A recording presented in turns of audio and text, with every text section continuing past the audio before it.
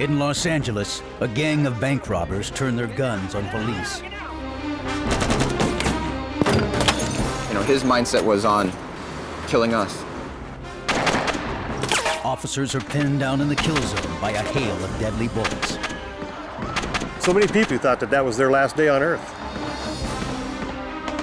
As the number of wounded climbs, police risk their lives to rescue those trapped in the line of fire.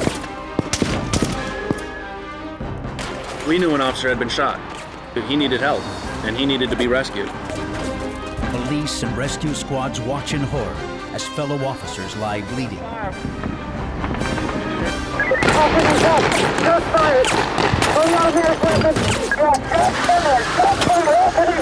Pinned down and outgunned, they face terrible odds as they respond to a desperate cry, "Officer down."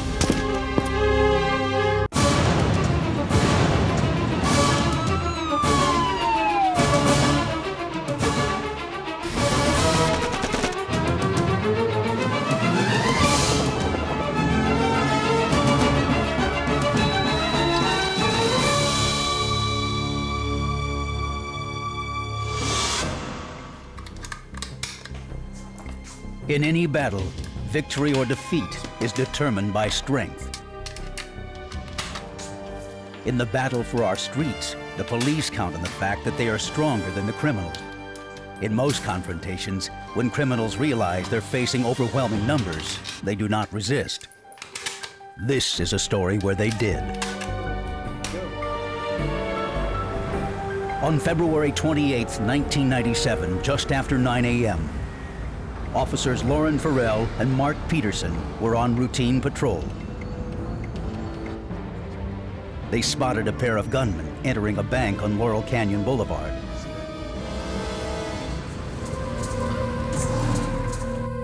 Requesting assistance. We have a possible 211 in progress. Laurel Canyon north of Kittredge. Inside, the robbers directed everyone to lie down on the floor. We have shots fired. Then they started shooting. All units, officer needs help. Bank of America, Laurel Canyon, north of Kittredge. No shots fired. The officers advised caution. Suspects are in the bank. Do not approach the bank. The suspects are inside of the bank. It's a 211 in progress. Laurel Canyon, north of Kittredge. Suspects are inside of the bank. The officers called for the backup units to surround the building. A3, I want one unit on the north side, I want a unit on the south side, and I want a unit on the back. Lieutenant Nicholas Zingo was the acting commanding officer of patrol at the North Hollywood Division. My units were setting up around the bank and they were cordoning off the area in order to keep the public from traversing down the street. And shortly after arriving at the bank, when I heard the automatic gunfire, I realized, you know what? We're in deep trouble. These guys, they were armed with fully automatic weapons, and I knew that we were outgunned. A3, we want someone to position themselves safely to watch the front door. We don't think the suspects know we are here. They wanted the place surrounded when the gunmen emerged. If the exits were covered, there'd be little chance for escape. Officers Victor Garcia and James Zaboravan were on patrol when they heard the call. Shots fired inside the bank. 373, we're code 6 on Kittredge and Laurel Canyon. Detectives Terry Austin and John Krulak also responded to the call. They moved civilians from the parking lot across from the building. We had two other uniformed officers who had also come up to that location. One of them was armed with a shotgun. We went across the street and took up a position behind a kiosk which is located directly across from Laurel Canyon and the bank. W73, we got the front of the bank covered. We felt we had a pretty good position at that point because we could observe the whole front of the bank. Unaware the police had surrounded the building, the gunmen inside continued to fire their weapons, terrifying their hostages. Face down! On the northwest corner from the bank, police officer Martin Whitfield and Sergeant Dean Haynes stopped traffic and established a position covering the northwest doors.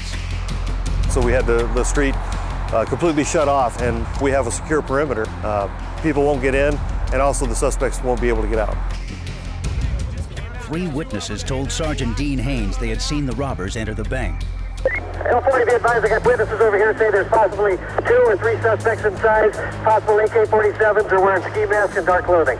Witnesses at the location advises 2 to 3 suspects inside the bank wearing ski masks and AK-47s. The police continue to hear gunshots inside. Our concern then was that they could be in there shooting some of the customers. The gunman made it clear they were going to get the money or someone would die. 15L20, heavy ambulance respond to Victory and Laurel Canyon for standby. 15L40, more shots are fired. Paramedics heard the call and moved in to assist. 20, what's the ETA air support? Air support's been notified. 20 seconds. Air support has a 20-second ETA. More shots are being fired. 15L10, advise air support the shots have been fired to maintain their altitude until you get here and see what's going on. Air unit, maintain your altitude. More shots are being fired from inside the bank. 15L10, I'm requesting SWAT respond to this location, requesting ETA for SWAT. 15L90, advise L10 that SWAT has been notified. We're communicating on the air, notifying Communications Division that we need SWAT because they're the ones with the heavy-duty weapons to handle a situation like this. While the gunmen were inside, police were forced to play a waiting game. It looked like it was pretty much under control until the suspects came out of the bank and the lead suspect pointed in the direction of my black and white and braced himself. And I knew then he was going to start shooting. At 9:25 a.m., the first gunman appeared outside the bank's northwest door.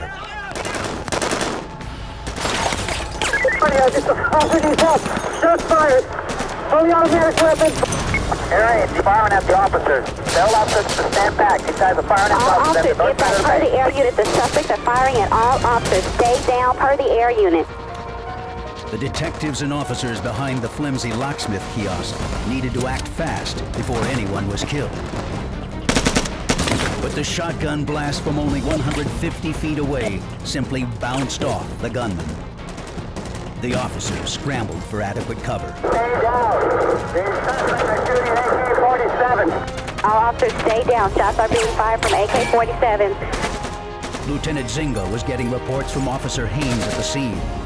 He was describing them as being dressed in all dark clothing, that they were wearing bulletproof vests, and that the suspects were not going down after being hit with our bullets. No one was safe. The police realized they were outgunned by a weapon which could fire up to 600 rounds per minute.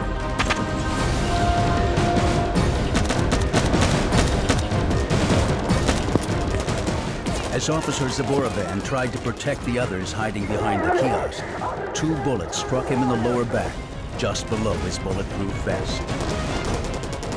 In that first minute, it was total chaos. After the rounds started coming through the back of the kiosk, at that point it was preservation. You really don't have time to think about things like family or whether or not you're going to live or die. At that point, you're just trying to get to some type of concealment to where you don't get shot. Sergeant Dean Haynes was intent on protecting the civilians crouching behind his car. There was no place for these people to go. So the only place to put them where it appeared relatively safe was as low as they could get down by the rear differential of the car. The car was shaking up and down. Fluid was dropping out of the engine bay, glass flying. With automatic gunfire raining down around them, a woman and a man were hit by the gunman.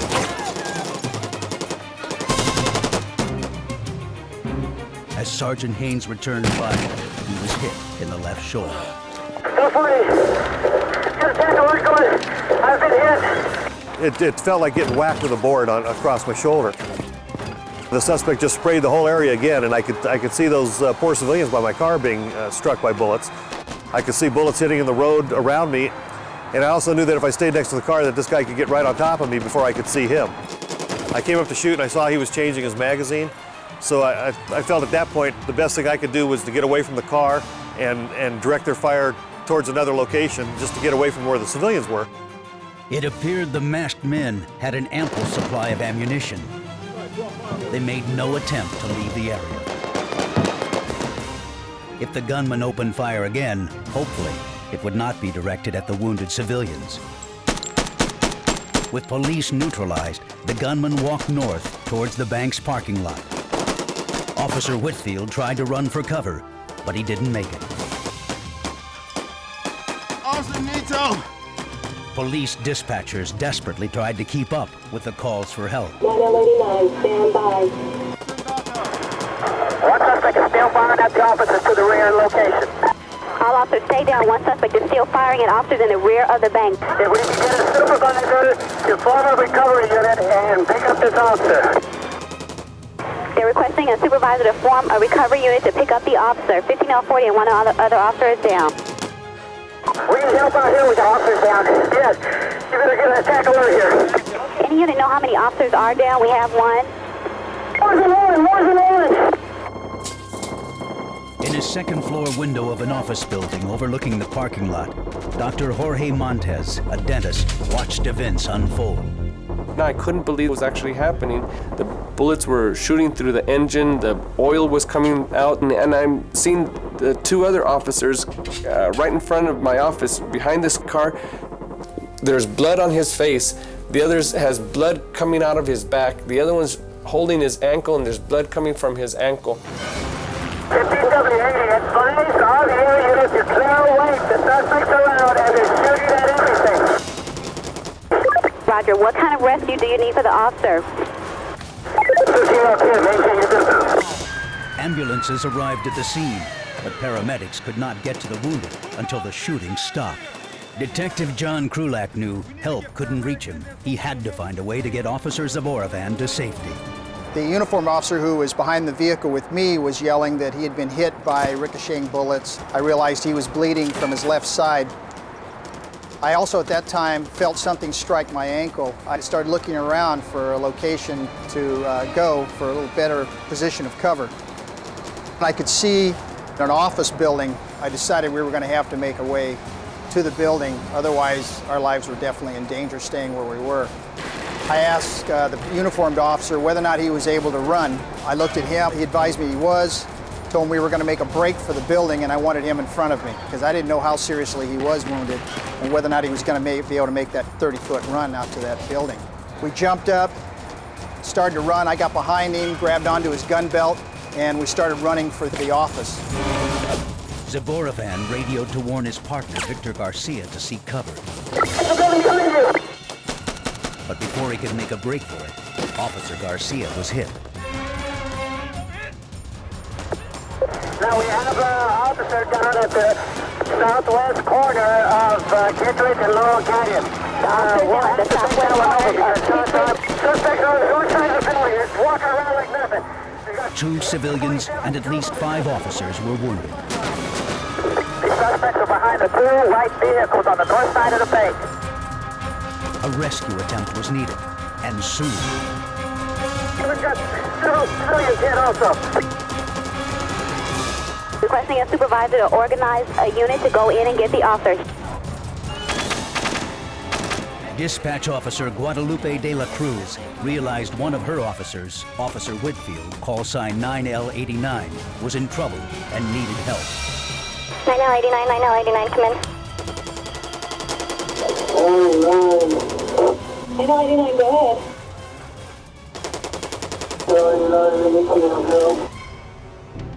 9L89, stand by.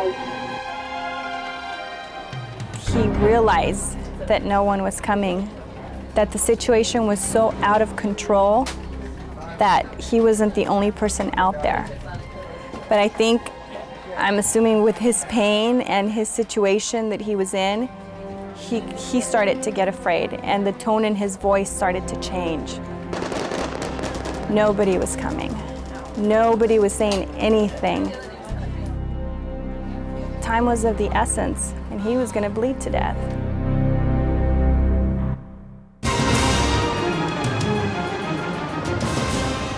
Outside a North Hollywood bank, helicopters circled. As 2 gunmen were locked in a deadly firefight with police. 5 officers and 2 civilians lay wounded and bleeding in the street. SWAT teams had been called, but they had not yet arrived. Police were outgunned and were helpless to rescue the wounded. As the gunman who robbed the bank continued to fire at anything that moved. They showed no sign of running out of ammunition.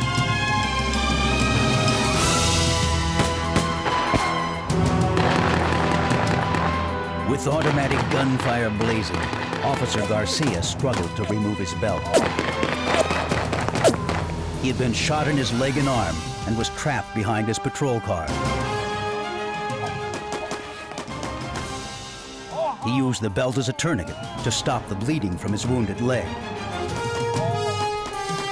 Detective Terry Austin was trying to help the officer and made a move to get to his position. As she crossed towards him, she was hit. At the dental office of Dr. Jorge Montes, 2 wounded officers sought cover in the dentist's hallway. He rushed to help them. Oh God, hurry up! Dr. Jorge Montes hoped he would have what he needed to treat them. Though not supplied for such trauma, Dr. Montes administered a local anesthetic used for dental procedures to try and numb the pain.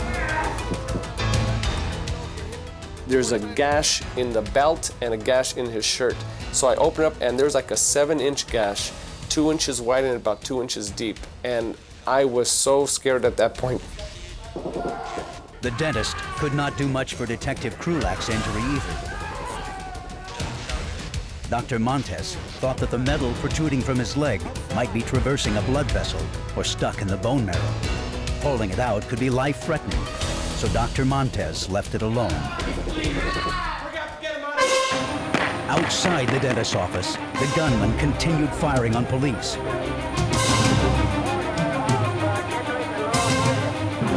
The officers and innocent civilians lay injured and bleeding. They were trapped in deadly crossfire.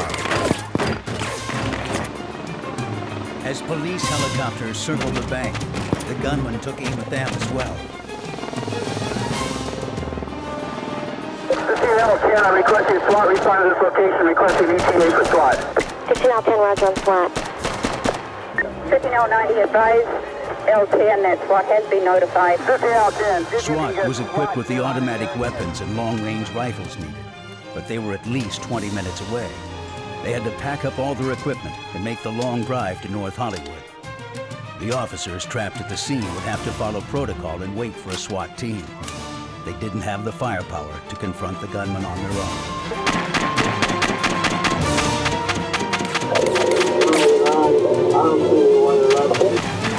Unit that's available to respond to 9L89, 6600 block of Laurel Canyon is losing consciousness. Officer has been held. Who do we have to go there? You gotta bring in Foothills Van Nuys Division. Let's give it in here. We don't have enough officers to handle this. We have an officer down Victory west of Laurel Canyon. He needs help. Code 3, he is passing out. West of the 170 freeway at Victory. The officer needs help immediately. De La Cruz called in additional units. 9837, can you respond to 9L89 and 6600 block of Laurel Canyon? Officer Todd Schmitz and his partner Anthony Kavunik took the call. So we just got off of the 170 freeway. We rolled down our windows and you could just hear the gunfire. It sounded like a war zone. And at this time we still didn't know where the bank was. So we just followed the noise of the gunfire and we got about 2 blocks away. We saw all these police cars parked everywhere. And at this point, we knew that an officer had already been shot. We were trying to make our way towards him. He was fading and he needed help and he needed to be rescued. They were determined to get to the downed officer any way possible. You see people, civilians in the parking lot of the mini malls taking cover. You see officers taking cover.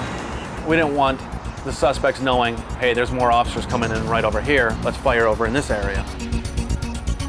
The dispatchers tried to keep up radio contact with Whitfield. He was in extreme pain and desperate for help. 9L89, need help. My concern then was that his injuries were severe enough to where he was going to lose his life, and we had to do something to get someone in there to rescue him, and you couldn't bring an ambulance in there. Ambulances were poised outside the kill zone, ready to assist. They were forced to wait.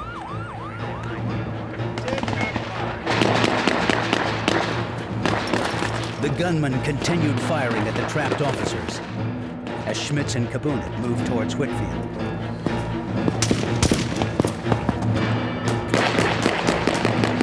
Now we're directly across the street from the bank. We see a police car, a detective's car, and we see an officer who's been shot.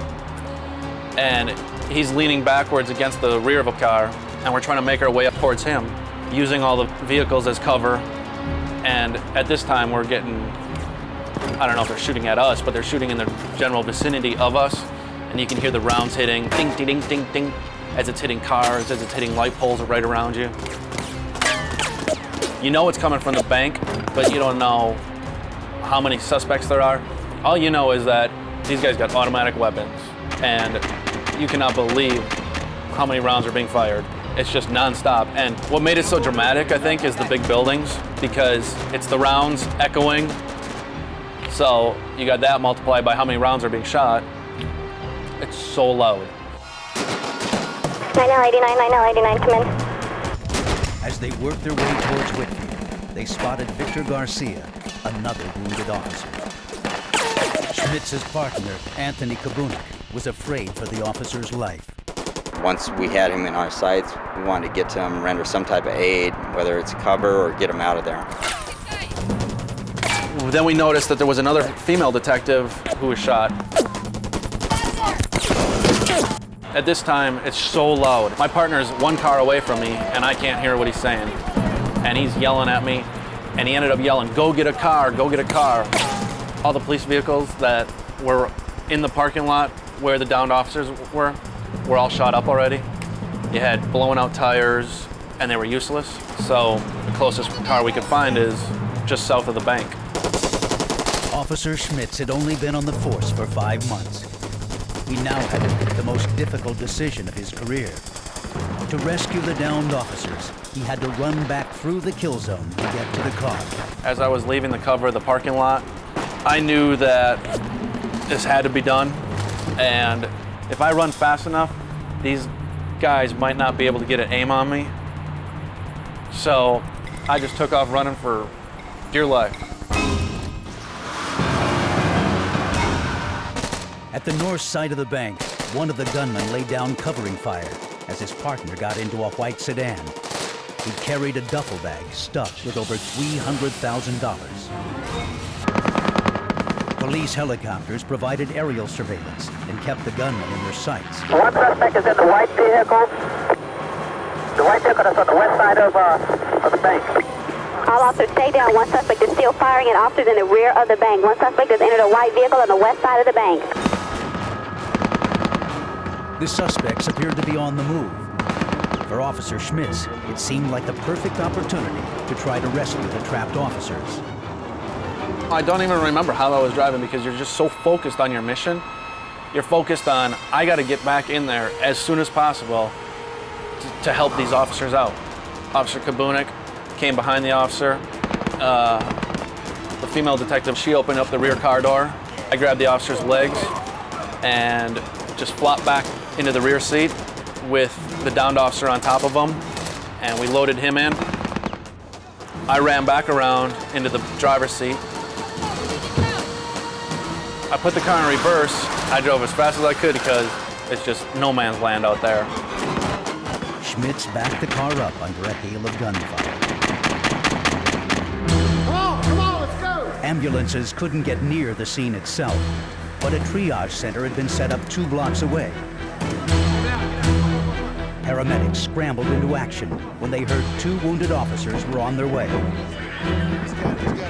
One of the police officers, Victor Garcia, was critically injured. His only hope was emergency surgery to save his leg and his life. A second officer, Detective Terry Austin, sustained flesh wounds. She was treated at Tarzana Medical Center and released that same day.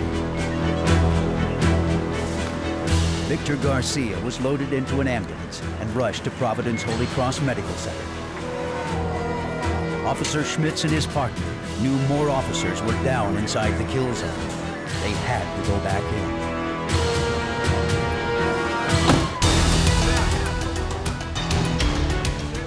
Police in Los Angeles faced a growing crisis. 2 heavily armed bank robbers had opened fire outside a North Hollywood bank. Civilians and police officers were critically wounded. Officer Victor Garcia had been shot twice. He was rescued and driven to safety by his fellow officers. Now he was en route to the hospital. As he went into shock, paramedics struggled to stabilize him. They started an IV to replace his fluids and bring up his blood pressure. Officer Garcia had sustained bullet wounds to the arm and leg. He had lost a great deal of blood. If they hoped to save his life, every second would count. Paramedics contacted the trauma staff at Providence Holy Cross Hospital to prepare them for Officer Garcia's arrival. Rescue 21 to Providence Holy Cross. Department, we have a trauma alpha alert coming in approximately 2 minutes. If you could prepare radiology. The hospital began preparing a trauma room for Officer Garcia. They also got ready to treat additional wounded. Whitfield maintained radio contact with dispatcher Guadalupe de la Cruz. His voice started to change. He sounded afraid. He came in and he says, "Ma'am, what's the ETA of my help?"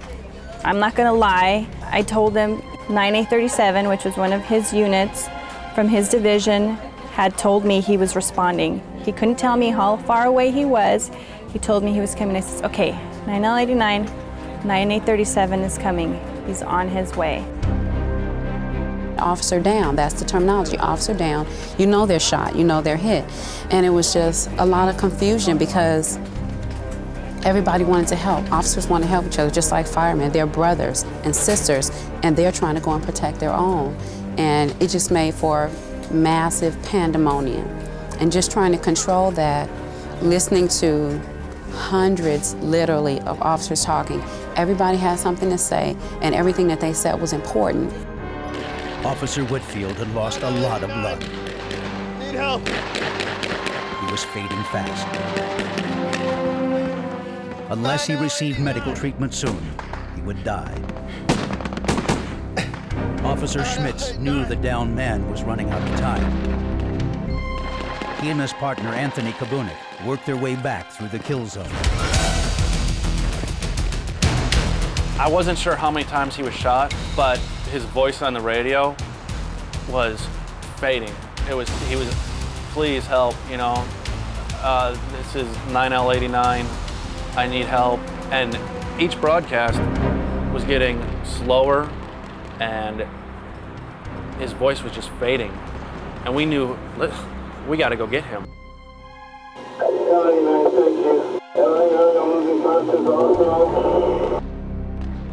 9L89, hang in there, 937 is almost there. The media had heard of the shootout on the police scanners. All of the major networks in Los Angeles sent reporters. The Spanish-language channel, Telemundo, was one of the first on the scene. Ahí se encuentra uno de los policías que comenzó esta balacera. En este momento la policía está intercambiando balas. In a dentist's office across from the bank, Officer Zaboravan and Detective Krulak had both taken cover. Zaboravan was in extreme pain from a gunshot wound to his back. Dentist Jorge Montes was trying to help him in any way possible. So I'm trying to stop the bleeding. He's screaming, and the whole time he has the police radio on, and you could hear the whole confusion of this whole area. It was a combat zone here. The senior officer, he had the shotgun waiting for anybody to come up those stairs. He had no idea what was going to come through that door because through the police radio we were able to hear the gunmen are in the parking lot. At that point we had no idea whether they're talking about the parking lot of the bank or the parking lot in front of our office. That's when the Officer Whitfield on the radio, you could hear the commotion, says, help me, and the voice is going lower and lower, and you hear other people, all these police codes and just commotion. The gunfire was overwhelming and relentless. The slightest movement by officers prompted a hail of bullets. Despite the danger, Schmitz and Kabunik tried to make their way to Whitfield. Once again, they were pinned down and unable to move forward. 9089, 9089, come in. 9089, 9037, and route to location. 9089, 9089, come in. 9089, 9037 is almost there, hang in there. At one point, I didn't hear him anymore, and that's when I panicked. I kept trying to raise him, and nobody would say anything. And I kept trying and trying and trying, and nothing. 9089, 9089, come in. 9089, 9089, come in. The officer that's down and located Artwood is unconscious. 9089, 9089, come in. Officer Todd Schmitz and his partner Anthony Kabunik had already tried to reach Whitfield once. They were beaten back by heavy gunfire. Now, they searched for a way to get to the downed officer.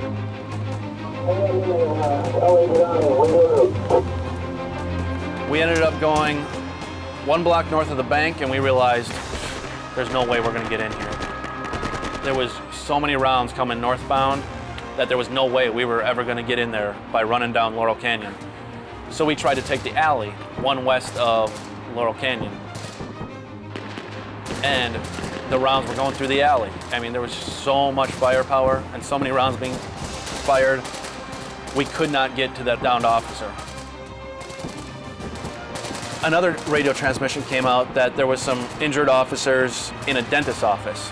When we were doing our original rescue, there was a dentist's office right behind us. So Tony looked at me and he's like, the dentist's office. So we run back into the original parking lot we were in, to the same exact location that we did our first officer rescue. There's a dentist's office there. Officer Victor Garcia was taken by ambulance to Providence Holy Cross Medical Center. He was the first wounded officer rescued from the kill zone. The staff at Holy Cross was ready and waiting. They had enough capacity to treat up to 30 additional wounded. Dr. In-Soo Kim examined the police officer's leg. His fracture was really bad. It was shattered into many pieces. And I can see the fragments of bullets, mixed with the broken bones. If Garcia had sustained nerve damage, he could be disabled for life, or worse. Gunshot wounds of this magnitude sometimes require amputation. Dr. Kim would not know the extent of the damage until he got the officer into surgery. He feared the prognosis wouldn't be good. In Los Angeles, 2 gunmen battled police outside a bank. The officers were outgunned. Their adversaries carried automatic weapons and protected themselves with body armor.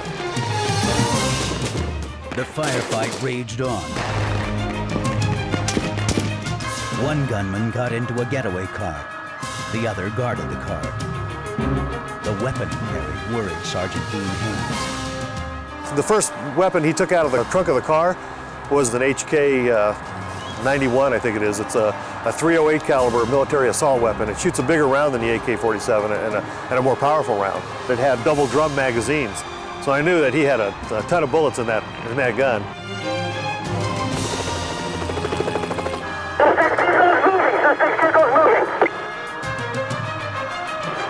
Suspect vehicle is moving.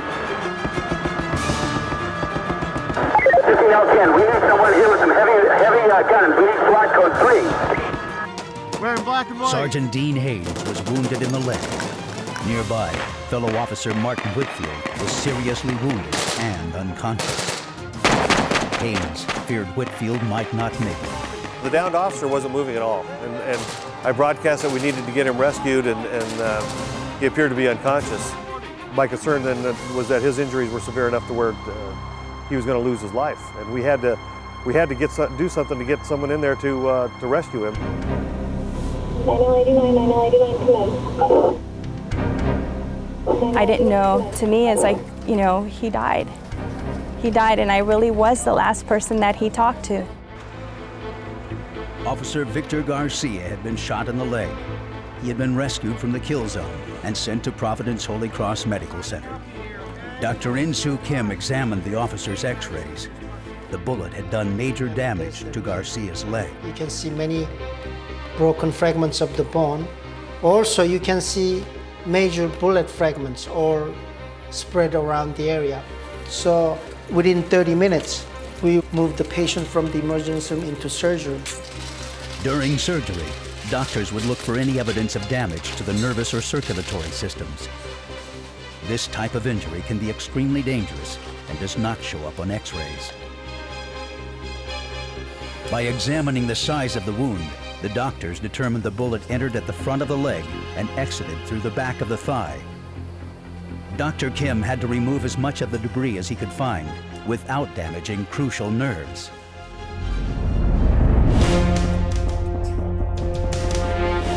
In a dental office across from the bank, Officer Zaborovan and Detective Krulak waited for help. There were still some ricocheting rounds that were coming through the door where we had come through. You could hear the glass periodically falling out of the door, things hitting the door jamb.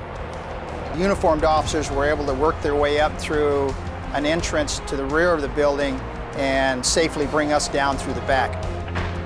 As the gun battle raged on, Officers Schmitz and Kabunik could not make it to the intersection to rescue wounded officers and civilians. Instead, they transported Officer Zaborovan and Detective John Krulak to the triage area.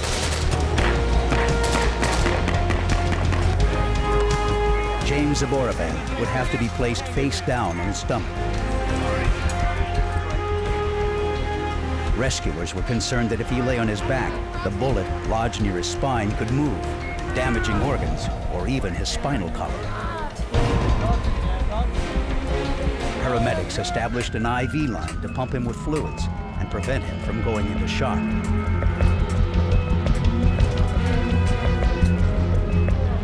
Detective Krulak had been shot in the ankle. Doctors determined that removing the shrapnel would do more damage than good. It was left inside, and he was released the same day from the hospital.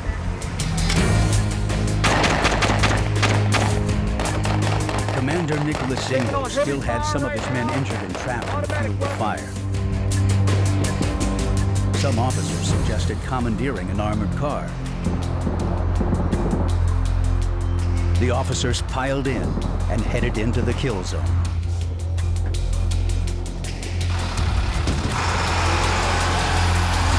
Car coming in with officers in it. Stand by. Everybody stand by. Everyone stand by. There's an armored car coming in full of police officers.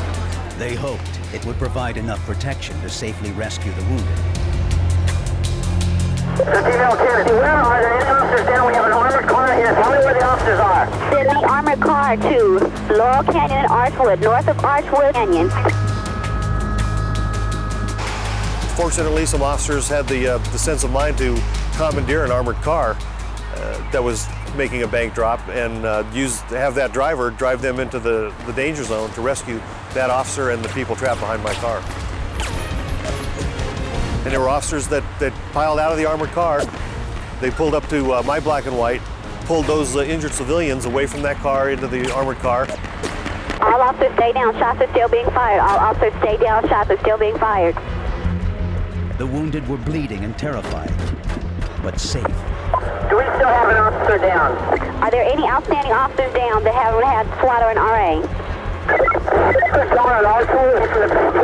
Doctor behind me needs to be picked up. He's directly adjacent to this black vehicle parked in the number 2 lane.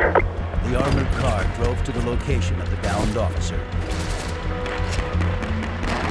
Martin Whitfield had been wounded in the leg. He had lost a considerable amount of blood and was now unconscious.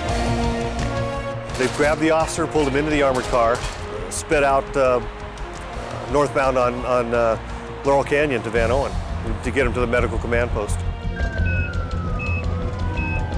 All the civilians and Officer Martin Whitfield had been rescued. At the bank, the wounded had been cleared from the scene, and the gunmen were now on the move. What is the direction the suspects are going? Eventually, the suspect behind the wheel of the car started driving out of the bank parking lot. The suspect, who was outside the car engaging us in a firefight, didn't get in the car. We don't know why he didn't get in the car, but he followed the car through the parking lot to the street, continuing to engage us in a firefight. Police were concerned that if the suspects drove off and continued their shooting spree, more innocent people would be caught in the crossfire. The suspects escaped the perimeter. We've got one suspect driving the white vehicle eastbound from the north parking lot. We've got one suspect on foot. The suspect on foot is behind a long truck trailer rig. The officers shot out all the tires in the car, yet the gunman continued to drive. Police were desperate to contain the men inside their perimeter. Stay out 10, if somebody has a shot, take it. Suspect's head. One suspect is walking east of the bank. 15-10 advised, if someone has a shot, take it. The gunman who was on foot had his weapon jammed. He disposed of his gun behind a parked tractor-trailer truck. He drew a 9mm pistol and continued firing at police. The suspect dropped his weapon.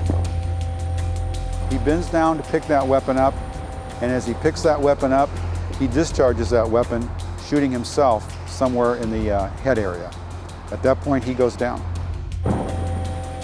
One of the gunmen had taken his own life, but the other was fully armed and driving through residential neighborhoods. Police were in a desperate race to close down the streets before more people fell victim to his deadly fire.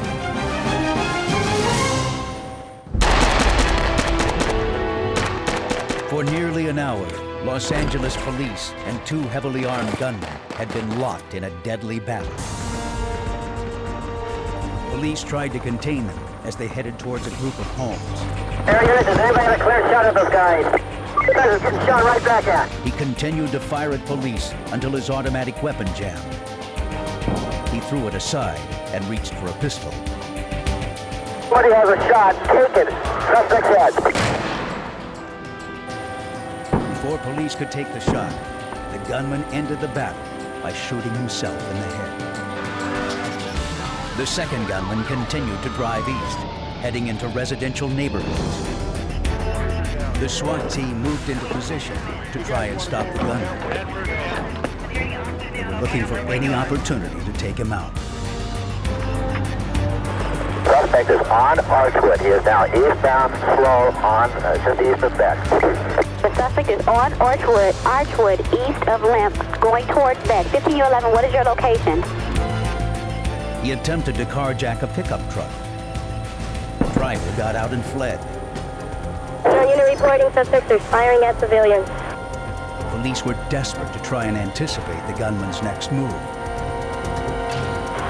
The suspect is now on Archwood between Radford and Hines. Civilians continued to drive by, oblivious to the danger. The gunman began unloading weapons from the trunk of his car and moving them over to the pickup truck. There's a... This is like a 14 ambulance. He just took a citizen's vehicle. It looks like a brown truck. He's facing on westbound right now on Archwood. The suspect is now in a brown truck westbound Archwood. Unknown to the shooter, the driver took the keys when he fled. A group of SWAT team members drove a police cruiser right up to the brown pickup truck. The suspect opened fire. More shots are being fired. Shots are being fired. 15 out 10. If the units have a shot of the suspect, go for the legs. They don't have body armor on their legs. He was hit 29 times before surrendering. The gunman had held police at bay for 41 minutes and wounded 8 people.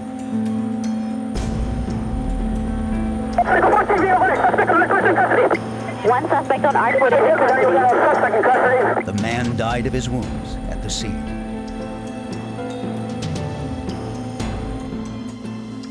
Both gunmen were now dead, but at the two area trauma centers, officers James Zeboravan and Martin Whitfield were still fighting their own battle. 2 robbers had been killed, but police feared more gunmen were hiding inside the bank. There were 25 people inside when the robbers stormed in. The SWAT unit approached with caution, not certain what they might find inside. Anybody in there? The 25 bank employees and customers were locked inside the vault. SWAT!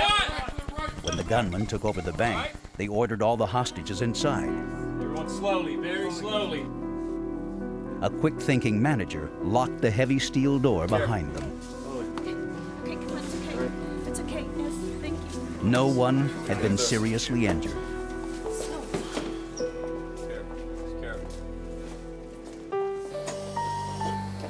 Officer James Zeboravan had the bullet removed from his back. The operation was performed by Dr. Shaki Saad. He was very lucky. The bullet did not enter his abdominal cavity per se, so no major or vital structures were injured. I was very fortunate.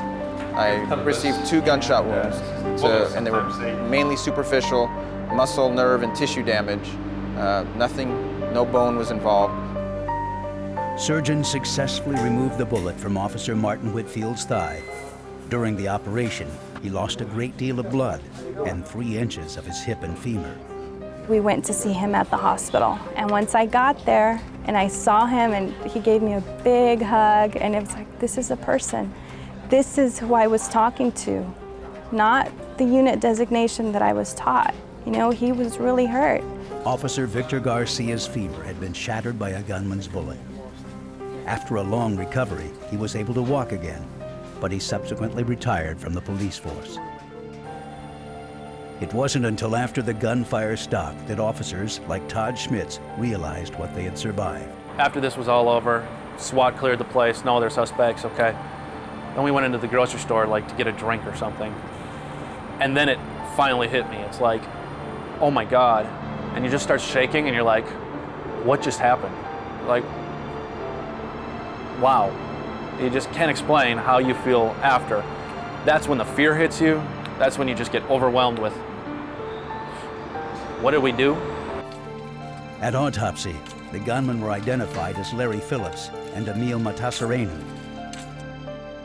The coroner determined that one of the gunmen had been shot 11 times and the other 29 times. They had both taken phenobarbital, which is used to calm the nerves. Veteran Detective John Kulak is proud of the courage his men displayed. And all of a sudden when you're confronted with people who basically outgun you, they have long rifles, they can reach you and you can't reach them. You go from being the hunter to the hunted. But I think on that day somebody was looking out for us. I really do, because no one was killed. We had some injuries, but no one died in that day. And I think other than the 2 suspects, I think it was a good day for law enforcement. As a result of this incident, police in Los Angeles now carry urban police rifles in their patrol cars. It is not likely that they will be outgunned again.